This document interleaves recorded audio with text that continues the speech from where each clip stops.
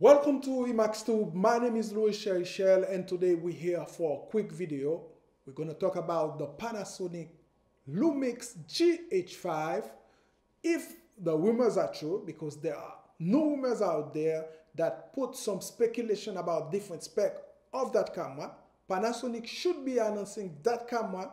They should have a conference between the 16th and the 19th of September to announce the release of the Panasonic Lumix GH5, a camera that a lot of people are waiting for.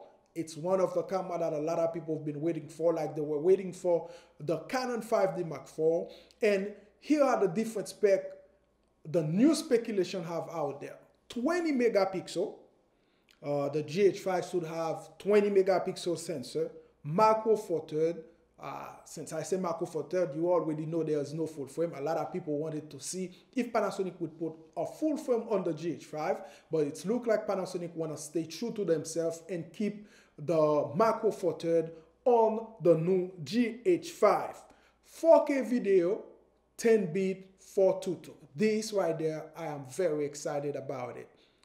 4K video, 10-bit 422, that get me excited. You already know that Panasonic kind of put itself on the range of the pioneer for doing that on a DSLM, and no crop factor when shooting 4K, and you can also shoot 6K video at 30 frames per second on that new Panasonic GH5 if really those rumors are true, and the ISO should be one step better than the GH4.